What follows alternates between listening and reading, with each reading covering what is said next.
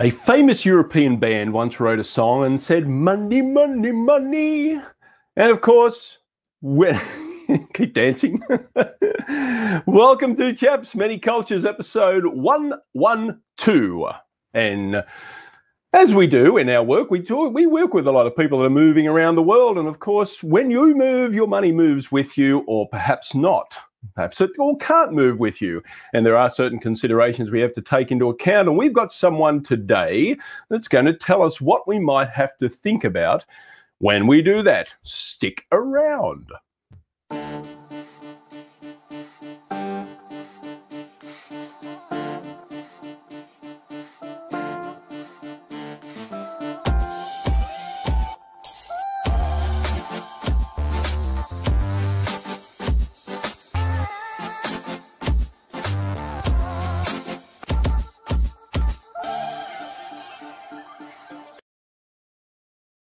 Yes, welcome back, folks. A show about the business of culture and the culture of business. I don't ever remember which way I did that, which way is the right way around to say that, but it's both applicable. Welcome, everybody. Money, money, money. You can say that from the front and the back. And my Swedish friends will be very happy you made that reference. There we go. For those of you who don't know, we won't tell you, but you can put your guess in who sang that. Money, money, money. Put it in the comment box. First one who gets it right gets I'll think about that, what you get. Well, a two chaps t-shirt, how about that, when we eventually make them one day? Yes. Yeah, make sure you put your size in as well, so we send you the right size. Absolutely. So what about this money thing? You have any? You know, I try and keep a little bit in the side, but you know, travel and all that kind of stuff. All the important things in life. You know, we hope to keep a little bit of it, and everybody tries to keep a little bit of it. And we also may have you know, stuff that we own, stuff that we want to keep, stuff that we want to take with us when we go on our little adventure around the world. It's important that we think of considerations when it comes to money, as we say. And, you know, of course, I'm no expert when it comes to money. I don't know about you, young sir. I don't know. Expert would be an exaggeration. I hope the colors remain black. I think that's the main thing that they told me in school, right? Make sure that the ink is black. So that whatever that means, I hope I hope I did that right. But I also heard that when you move around the world for work, money may not always follow you automatically, and you won't have access to your funds the same way you had before. Maybe your employer will tell you that your funds will be distributed differently than they were before. And I always thought that was like, who figures that stuff out? There's got to be some mastermind behind the scenes who's got the magic abacus and has that all figured out. So I think you know somebody, right? Yes. Let's bring him on. Okay. Here he is. All right. Here. The thing about Brett, we'll get right from the start. You know, he's an Aussie. His name is Brett, and he's from Queensland. And as that famous poet of our time, Meatloaf, said, 2 out of 3 ain't bad. How are you, mate? I'm well. I think it's a pretty hard act to follow, listening to you guys on. But no, look, long story short, can't complain because no one in my house ever listens anyway. That's right. Very good. Well, welcome, sir. Between two Aussie breads, I'm not sure how this is going to go, but all right. So when I say Brett, I mean the guy with the headphones. I'm not talking to you, Chicago Aussie. So headphones, Brett. You are sorry. You're based where in the world? Not in Australia, right? We're based in the sandpit. We work out of Dubai, the United Arab Emirates, and we also have an office in Australia. So, working with clients in over 30 countries. The Western Hemisphere was a bit of a dark spot for us in terms of being able to service clients effectively. So we've actually cut the world in half just east of Mumbai. So now the Australian office looks after Asia and the United States. And I have the pleasure of working with clients from Mumbai through to London. So working with the States from Australia is quite easy because most people want to talk to you after hours. But working with clients in the UK, you know, they want to call it midday, which is ungodly hour in Australia. So now we've virtually tried to demarcate ourselves. You know, expats it never ceases to amaze you where you find an expat. Every stone you unturn, if you hear a noise, someone having a party, someone's doing on, it's always an expat. Yeah. Of any nationality. Someone doing an unruly thing, it's probably an expat. So, yeah. For those of you who don't know you, because the two Bretts, apparently, if you haven't caught on to this, folks, these guys know each other, right? It's uncanny. Name, location. Yep. Except same kind of weird humor, wicked. So, Brett in the Emirates and Brett in Dubai. That's what I'm going to call you, Brett in Dubai. Okay. What makes you an expert on expat money?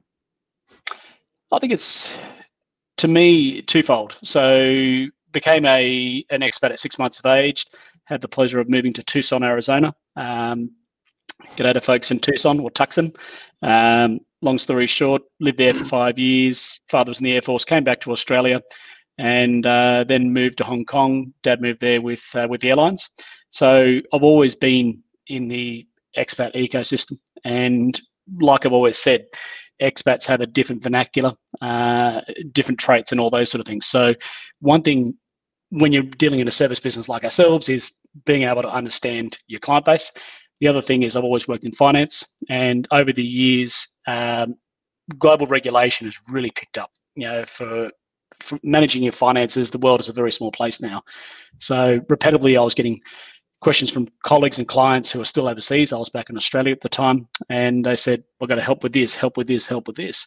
So 2011, decided to leave a little firm called Citigroup and set up Atlas Wealth Management, and been doing it full-time ever since. Great. That's fascinating. So that's your puppy then, or are you part of the founders? No, I'm a founder and majority owner. So nice. I had the pleasure of, walking the walk and talking the talk. It's the buck stops with me and my colleague James, who runs the Australian office. He's the other part owner, and to me, it's the sort of job where I guess it's not really a part-time role when it comes to keeping on top of regulatory changes and all those sort of things, because obviously we specialize in Australian expats, but for any nationality it's the same. The regulatory and tax landscape is changing constantly, and when you're providing financial advice, essentially it's two-dimensional advice. So think of someone like Brett going to talk to a financial advisor in Chicago. You're just talking about state laws and federal laws in the United States and how they pertain to US assets. When we talk to clients, we talked about assets that are held in Chicago and possibly Australia, and how those two work together with the IRS and the ATO, which 9 times out of 10 they don't. So it is like tapping your head and rubbing your stomach at the same time, because one will change, the other one will change. It's just this constant vortex of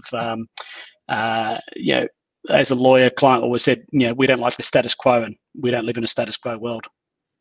Money, finances are I mean, there are some people that probably say, money, it's just like, it's one of those things you hope that that sticks to you as you go through life, and that would be easy in your home. I know you work with, ostensibly concentrate on the Australian expat community, but in terms of just general, what do you see as common mistakes of people when they make before they leave, before they kind of push their boat off the shore? What are some of the common things that maybe people that's ubiquitous around the world? Look, I think it's 3 things. The first thing is, when they're researching that move overseas, finances is priority number 50 or 60. The first one is where they're going to live, where the kids are going to go to school, cool pubs in the area, restaurants, where they can travel to, a lot of the sexy stuff of moving overseas. And what they don't realize is when they jump on that plane, for any nationality, quite often your tax status changes, and so does that of your assets. Most people, when they do look at taking a move overseas, they've got something. They might have a house, they might have some super or foreign pensions saved up, might have some, ETFs or, cash. Let me just translate there. Super for those 401k, superannuation, like 401ks, retirement funds and stuff like that. Short. And the biggest problem I think we find with it all is, the vast majority of residency tax laws for any country are incredibly outdated. So if you look at the Australian tax laws, written in 1936, You go through and look at the residency test to qualify as a resident or non-resident for tax purposes. They use old-fashioned words like domicile and reside. United States is a classic example. The tax rules of the United States date back to the 1800s of a citizenship-based tax rule that follows you around the world. So even if you're in the place like Dubai, where I am, you still pay US tax like you would if you're in Chicago. And that actually dates back to Civil War days to stop people absconding. So, we're trying to dovetail in this modern world where we have, digital nomads and freelancers and everyone's traveling around the world. But the tax laws haven't caught up with that. And unfortunately, you do get a lot of unintended consequences as a result of that. I've heard, and I'm not sure if this is just expat myths that are being thrown around, but I heard of U.S. expats abroad who were on longer assignments and they were fed up with paying that the same taxes that they were paying when they were still living in the U.S. That some of them rescinded their U.S. citizenship in order to avoid being double taxed. It's FICA? Well, what is it called? There's some FATCA. kind of FATCA. Is that just a rumor, or have you heard of incidences where U.S. citizens said, "Hey, I'm done with double paying. I'm being taxed here in my country of residence, and my passport country still wants money for me, even though I don't live there." Have you heard cases like that? It is huge. It is huge. There's Facebook groups. There's the latest article I saw was what they call accidental Americans. Is probably the best way to describe it.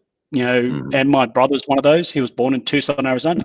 So even though he lived there until he was about 4 years of age and then moved back to Australia, he's an accidental American. Now, there was a case, I think it came out of Netherlands this week, suing the US government in terms of them not having to comply with FATCA. Boris Johnson, classic example. Boris was actually born in the United States. So when Boris sold his house recently, the IRS gave him a bill. and he said, this is ridiculous. But guess what? He actually ended up paying it because it's the law.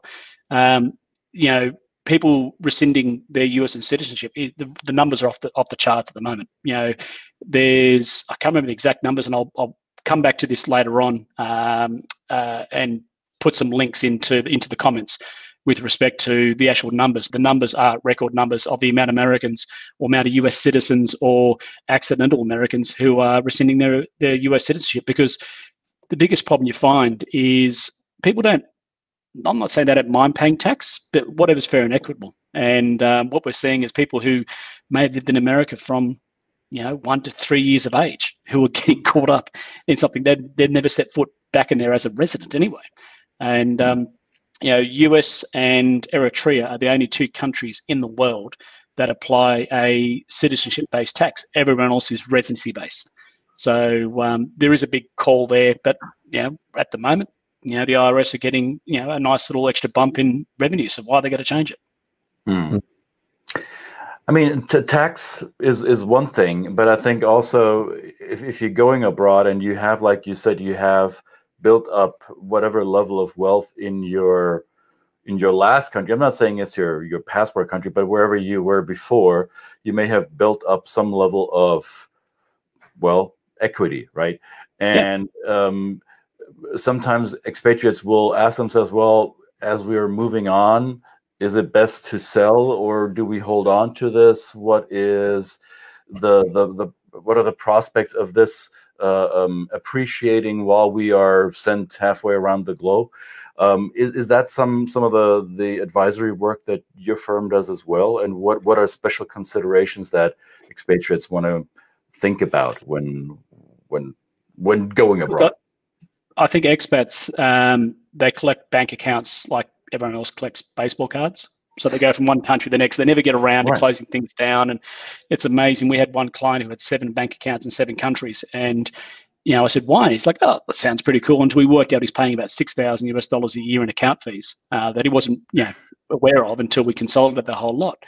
To me, when you become an expat, there are a lot of complications in managing your finances, because one thing we know for certain is change is a constant with expats. You know, they're always going on to their next job, and you know, we like to refer to our clients as satellites. They just tend to orbit the world. They just don't really settle down anywhere. They've gone here from here 2 years to 5 years to, and you know, what we always talk about is you want to accumulate wealth in the country you intend to return to or retire to, because then when it comes time to move back to wherever home is, the assets are there waiting for you.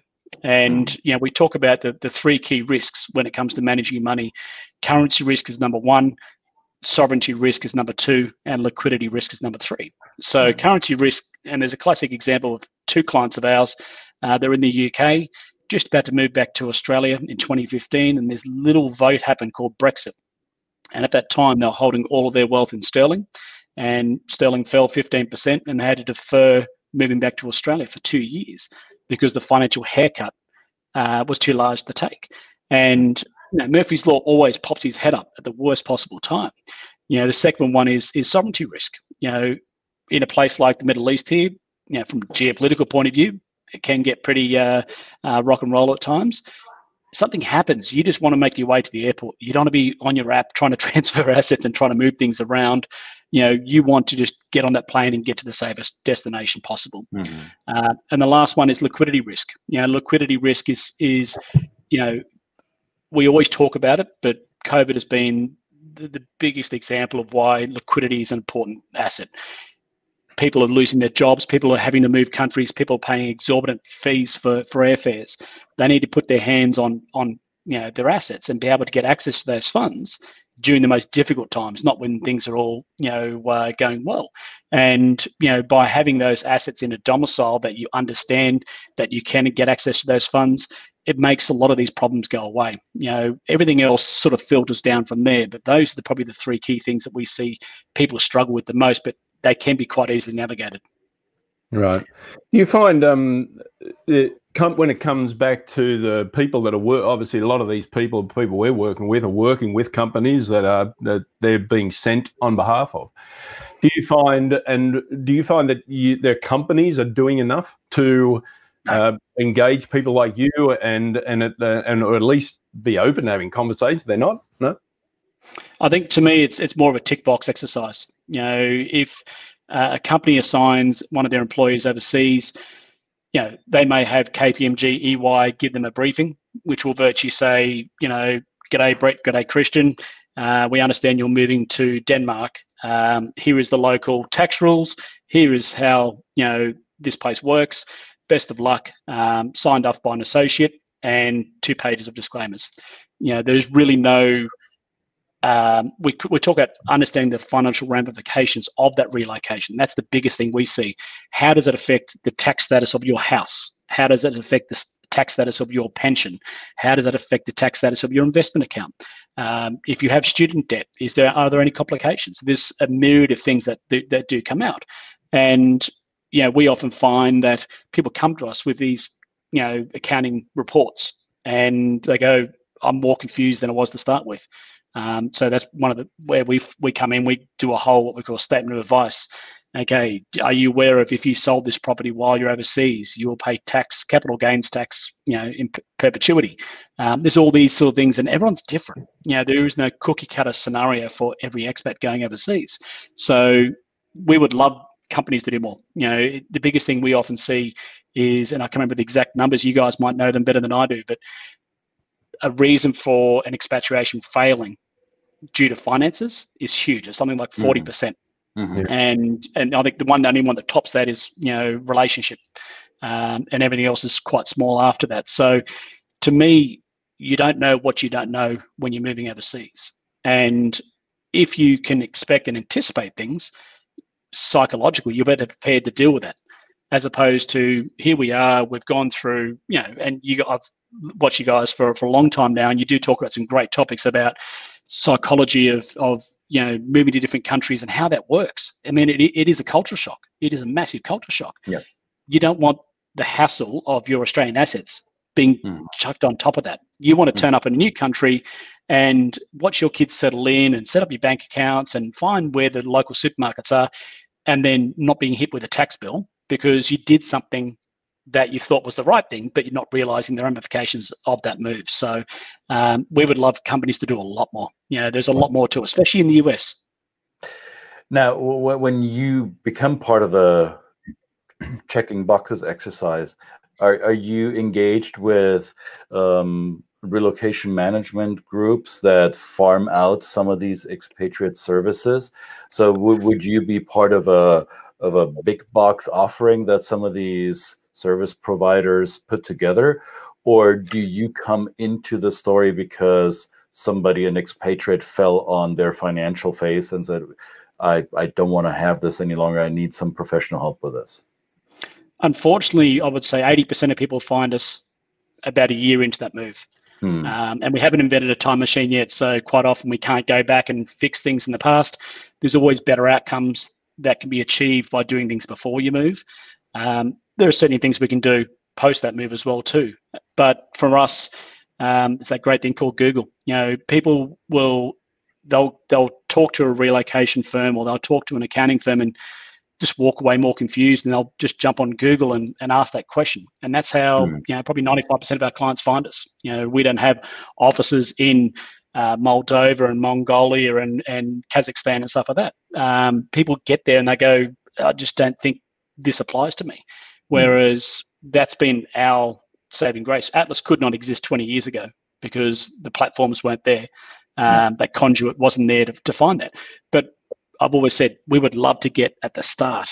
You know, when you get at the start, you can get some amazing outcomes and really smooth out the waves when it comes to making sure that move is a positive thing, both professionally, financially, and emotionally. Yeah, it's interesting how that's a common theme. I mean, we might work with people that are leaving for their assignment to go overseas. We also work with people that are coming home. And in that situation, we're always saying, you know, it would be great to get 6 months ahead of this, you know, get into the planning phase of this rather than do it retrospectively. We've got we've got Brent, a good friend, Brent up in Canada, who has answered the question properly. You get the T-shirt. Thank you very much, Brent. Once it's made, don't overpromise, Brett. and also the question from Brent, thank you very much, is what impact does COVID-19 travel restrictions, the actual travel restrictions, which is an interesting point, right? Because you may be people might have been up against a deadline financially in terms of their move and that kind of thing, and so that strategically the move back home or the move overseas was already set. And now we're in the situation where some people just can't move. So are you coming across that? We're coming across it on both sides. So there are those where companies move their employees back, in our case, to Australia. So we had a number of clients who worked for the big, the Exxons, the Chevrons of the world, who have operations throughout Africa. And obviously the companies weren't confident that the local countries and jurisdictions were handling it well. So they actually got the whole family out and sent them back to Australia. The ATO, from the Australian perspective, were quite good in that. You know, they sort of understood that they're not back there for work reasons, they're back there from a safety point of view. So it didn't automatically trigger them to be a resident for tax purposes. However, after about 6 months, the ATO said, okay, borders now reopen, we can start to travel again. You know, if you stay much longer, you will be considered an Australian tax resident, which would have tax consequences on that. Also, to a lot of countries, including the Middle East, your residency is tied to your work visa. So if you were to lose your job, you know, you might have 1-2 months to be able to get out of the country.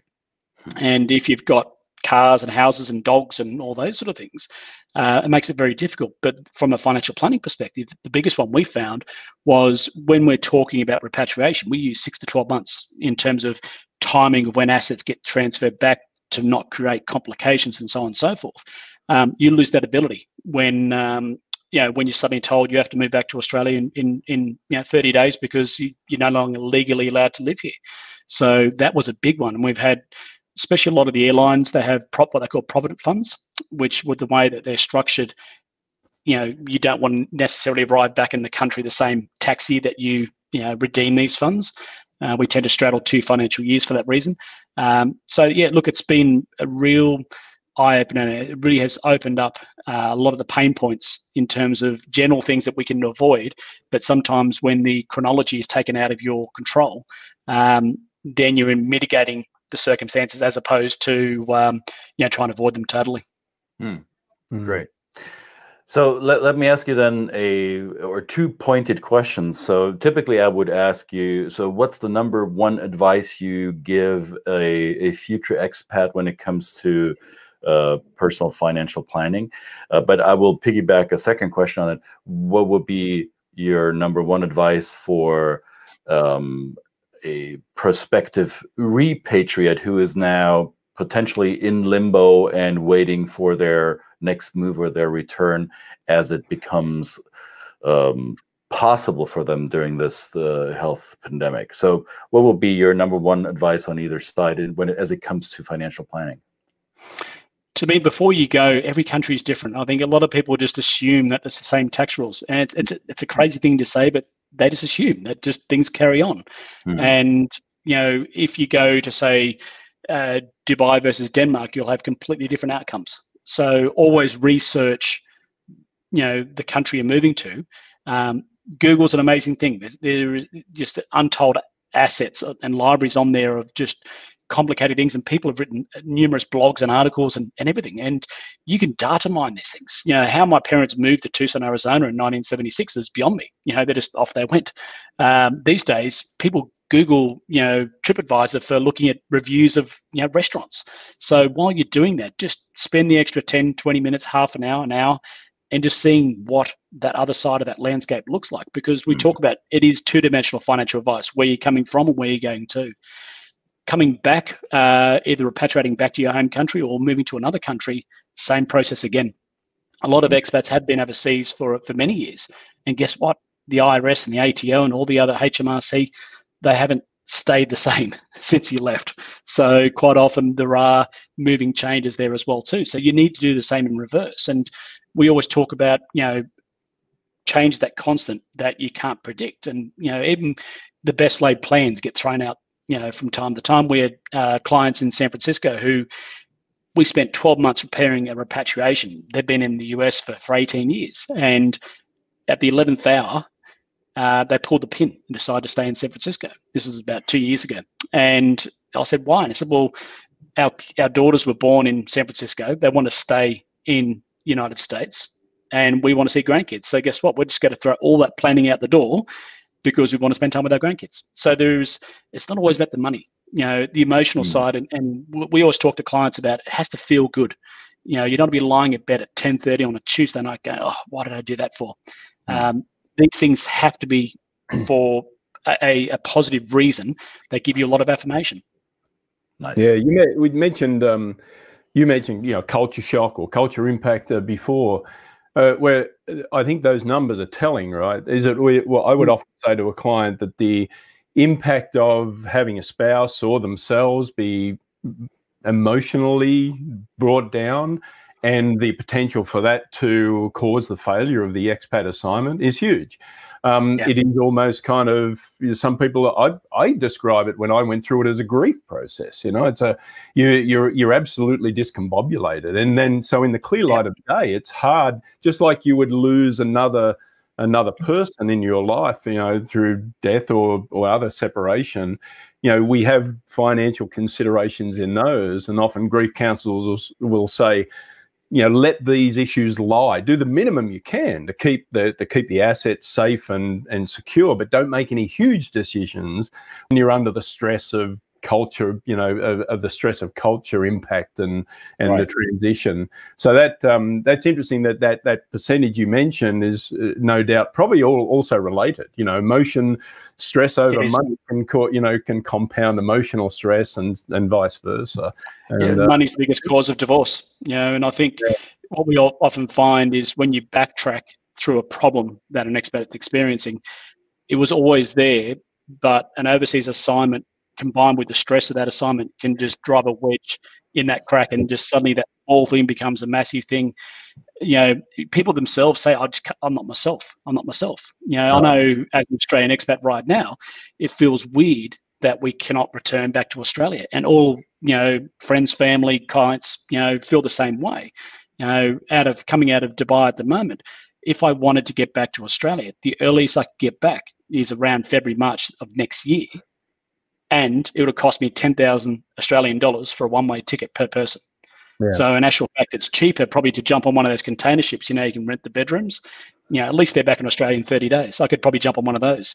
So what we're finding is because people are feeling angst about not being able to visit family for Christmas, it's actually propagating out into other areas, and finances is one of those too. So, you know, we're now counselling as much as we're advising. Same as our work, kind of. Yeah. As you did the discussion with Brent last night about how much we cross that line from sometimes marriage counsellor to a therapist, and really people think we're turning up to talk about the culture, right? They're going to, which is important, and that's a big part of it. But much of it is just from our experience and the things that we've gone through, just saying, you know, just understand this is an impactful time of your life. You know, you're changing the trajectory of your family, you're changing your family tree, and at that same time, you're also doing it financially. Yeah. I mean, like it or not, finances are part of our lives. And as much as people like to put their heads in the sand, and because that, you know, it's not that they don't have time to deal with it, they just don't want to deal with it. And I've got to say, out of COVID, one of the positive things is a number of people have actually used this time to get on top of their finances. People have come to us saying, look, I've been having a great time for the last 3 years, but always said I should do something about it. But now I've been furloughed or laid off, or, you know, people said I've had 3 months to actually, you know, look at the dots on the wall and, you know, that free space or that free thought time to actually work on me, as opposed to, you know, working like a dog, you know, for my job, which most expats do. They work very, very hard. So there are positives that have come out of COVID, but there's also a lot of stresses and that have come out as well too. Right. Well, I'm glad there are people like you who help the overwhelmed expatriate tackle some of these issues when they're ready to be counseled or advised, or as they say, the teacher will appear when the student is ready, right? So, and sometimes the student will be ready at a later time, and the teacher will remind them of the lessons they coulda, shoulda learned maybe a year ago. But I don't want to belittle this, because Brett and I, we know this in our world, that a lot of our clients come to us when it's hurting, when the pain has become insufferable. And it's easy to say, well, told you so. You could have come to me a year before that, and we could have mitigated a lot of that. But hindsight, we're always 20/20. And in hindsight, this year of 2020 will have taught us something as well. And I think it's, even if we start late, at least we get a start, right? We need to look at how we manage our funds, or how we manage our finances, no matter where in the world we are. I think this was very insightful, Brett, and I think not enough people in the global mobility world are aware of the valuable services that companies like yours provide. No, thank you. I think it's something that unfortunately we get more publicity with people going through the pain, if that makes sense. You know, we don't want to grow our business on people having to come to us because they're suffering financially, emotionally, whatever those reasons might be. But we often find that you know, hopefully through, especially 2020, has highlighted a lot of pain points, which, you know, we've been aware of for many, many years, but it's really brought home those points. And, you know, we do see changes in global mobility policy. You know, I think when it comes to occupational health and safety and all those sort of considerations, you know, finances need to be one of those, because I can tell you right now, people, you know, can cope with chopping a finger off or those sort of things, but when it comes to being audited by the IRS or the ATO, I think they'd rather chop a finger off. Yeah, they'll put you away for life, and then you can sing behind bars, money, money, money. Oh, actually, we have a bar right here. See that? I'm holding on to it. Oh man. Money episode. All right, this was lovely, folks. I think, and also one point to leave it on as well too. Just on another thing is, you know, governments are now sitting on record debt. So as a, you know, it sounds cute when I say this compared to US examples, but, you know, the Australian federal government's got to have over $1 trillion worth of debt in the year 2024-25. Now, the Australian economy is 1.7% of the world economy. US, their debt levels are even, you know, more extraordinarily higher, and a lot of countries in the same position. So we are going to see tax reform. We are going to see the non-sexy side of stuff that expats are going to have to deal with, and they are going to have to pay attention to it, because there are going to be some pretty large unintended consequences or intended consequences that may pursue. Oh yeah, I think I think people are still too caught up with the present threat of the pandemic, and a lot of governments are doing things to alleviate the financial burden that has evolved over this year. And they're doing this not with money that they have stored away in the vault. They're printing money, and they're going to want it back, and it's got to pay the piper at some point. We're going to pay somehow down the road. Just let's not get too comfortable around that. Yeah. No, exactly. And look, I think it's got to be something that US is the US voting. Expats are a voting part of the US elections. Unfortunately, Australia, we don't. So they can pass through legislation, and we can't revolt by voting them out of office, because we don't actually get the opportunity to vote anyway. So that's always another consideration as well for expats. You are the silent majority a lot of the time, even for expats who can vote. These FATCA deals, they're incredibly punitive, but people in Capitol Hill, they just do what they want to do. That's I think a whole new series, Brett, we should start about things that people in Capitol want to do. That's a whole culture. I'll start one for Canberra. Absolutely, be dueling shows. Yeah, well, that's great. So where do we find you, Brett? What's the website for Atlas? Pretty easy. www, all the W's, .atlaswealth.com. So we've got a pretty simple name. We're globally minded, hence the reason for the name. But we're on social media. World on your shop, like Atlas, right? Yeah, exactly. That's right, actually. Yeah. So we're on the representative socials. Facebook, LinkedIn, YouTube. Got a pretty poor showing on Instagram, so if you want to look at a couple of photos of the office, go for there. But our broadcast channels are primarily LinkedIn and Facebook, and obviously our website, which it's still boggles the mind when I look at Google Analytics, where people are reading our articles and those sort of information from. But we try and be the conduit information, because we know that the federal governments do a very poor job in communicating with expats. So when we see stuff, we do watch the IRS and the ATO on a daily basis. I don't recommend it; it's pretty boring. But if we do see something that does affect our clients, we like to let people know within 24 to 48 hours, because I don't know how governments expect expats to learn about these changes, osmosis, ESP. But from our point of view, we need to have that sort of broadcast capability just to let them know. I mean, they can go, okay, it's great, and not act on it. That's fine. But to quote our friend, Donald Rumsfeld, there's the known known, and the known unknowns, the unknown unknowns, and half the stuff that expats have to deal with are the unknown unknowns. True that. I agree. Cool. Well, thanks for taking time. You can put your necktie back on and go all wealth management now, and the casual part of your day is over now. Fantastic. I'm not wearing board shorts, by the way, so I'm not. I'm actually wearing a full suit. Well, thanks to the two Bretts, and the two chaps are out for now. Join us back again tomorrow. Thanks, guys. Thank you, guys. Appreciate it.